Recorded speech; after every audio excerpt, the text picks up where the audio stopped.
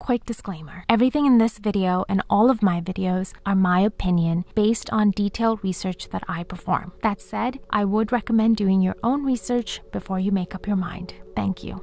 We have reports from Paris that Diana, Princess of Wales, has been killed in a car accident.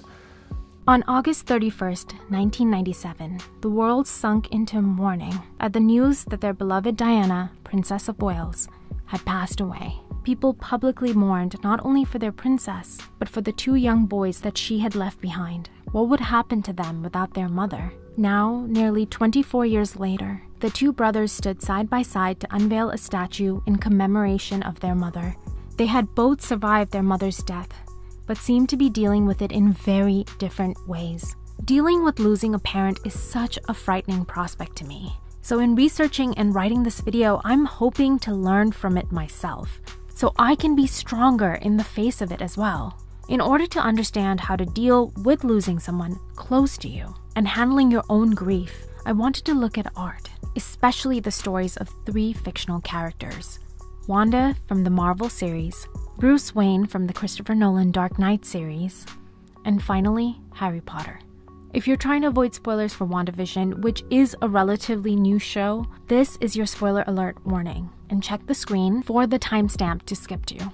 Okay, here we go, spoilers ahead. A lot of people didn't enjoy WandaVision, but I thought it was an incredible display of what happens to a person when they're faced with intense grief. Wanda loses her parents at a young age when their apartment is bombed, but at least she had her brother, but later loses him too. But when Vision dies, the person she loves, well, it breaks her. Wanda cannot move on. She cannot bury Vision because it means burying all of her hopes for her future, for their future together. We humans have no choice, but Wanda, who is a powerful witch, resurrects Vision and lives out the fantasy of building a home and a family with him. But it comes at a great price. This is what Harry is doing with Meghan. He is living out the fantasy of saving his mother from the press, from the royal family, from the British people.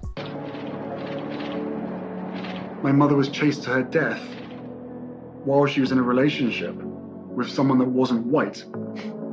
And now look what's happened. You want to talk about history repeating itself? They're not going to stop until she dies.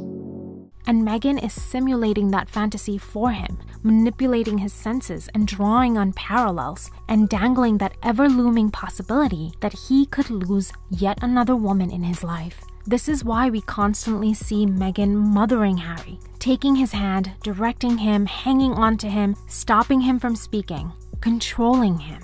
But this fantasy is preventing Harry from moving forward in his life. In the Dark Knight series, Bruce feels similarly stuck in his grief after watching his parents gunned down. He is riddled with the anger that a random act of violence took away his entire life. The desire for vengeance is very tempting, to hurt someone the way they hurt you. My parents deserve justice. Well, you're not talking about justice, you're talking about revenge. Sometimes they're the same. No, they're never the same, Bruce. Justice is about harmony, revenge is about you making yourself feel better. This is what I see in Prince Harry, a deep desire for vengeance. Even today, the way he talks about his mother's death is not that she died, but she was taken from him. When my mum was taken away from me at the age of 12, just before my 13th birthday, I didn't want the life. But vengeance is not the answer. Look beyond your own pain, Bruce. This city is rotting. They talk about the Depression as if it's history, and it's not. Things are worse than ever down here. It's this understanding that changes Bruce from being wrapped up in his own pain to becoming a symbol for justice. Now, setting aside the cape and cowl, I see a lot of similarities between Bruce and Prince William. William has identified that his grief is his superpower, that gives him the ability to connect with others that have suffered similarly and give them space to speak and heal. I think when you are bereaved at a very young age, anytime really, but particularly at a young age, I can resonate closely to that. You feel pain like no other pain, and you know that in your life it's going to be very difficult to come across something that's going to be even worse pain than that. But it also brings you so close to all those other people out there who have been bereaved. So you instantly, when you talk to someone else, you can almost see it in their eyes sometimes. It's a weird thing to say, but I can, somebody's particularly me, someone's desperate to talk about bereavement, you can kind of pick up on it quite quickly. You can see it, can you? Yeah, they want to talk about it. Ever since watching the documentary that Harry did with Oprah, The Me You Can't See, I've been trying to understand why Harry sharing his grief about his mother didn't feel right to me. And I think I finally realized it was because of the stark difference between the way Harry and William talk about it. Even when asked about his pain, William touches on it and then moves past to how it has impacted the way he sees other people and how he sees the opportunity to help others. While Harry's grief still has him looking inward, he's still stuck on how his loss and pain has impacted him. Now, he's entitled to process everything the way he wants, but I do think that if he were to step away from it and look beyond himself, he would be able to heal in a way that he just hasn't yet.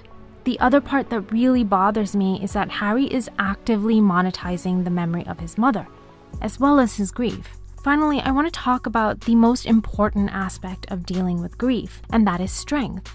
For this, I want to talk about one of my favorite characters of all time. I grew up reading the Harry Potter books, but only upon rereading them as an adult, I have realized how deeply the theme of death is woven into the story. This fictional Harry, too, experiences great loss at a young age, with his parents being killed when he was a baby. Years later, when he stares into the mirror of Erised, he sees his greatest desire: to know his parents and his family, to have a home. And having come across that dream, he cannot wrench himself away from it. It does not do to dwell on dreams, Harry, and forget to live. Harry's life continues to be riddled with loss. When his godfather, Sirius Black, the only father figure he's ever known, is killed, Sirius takes with him Harry's last chance for a home.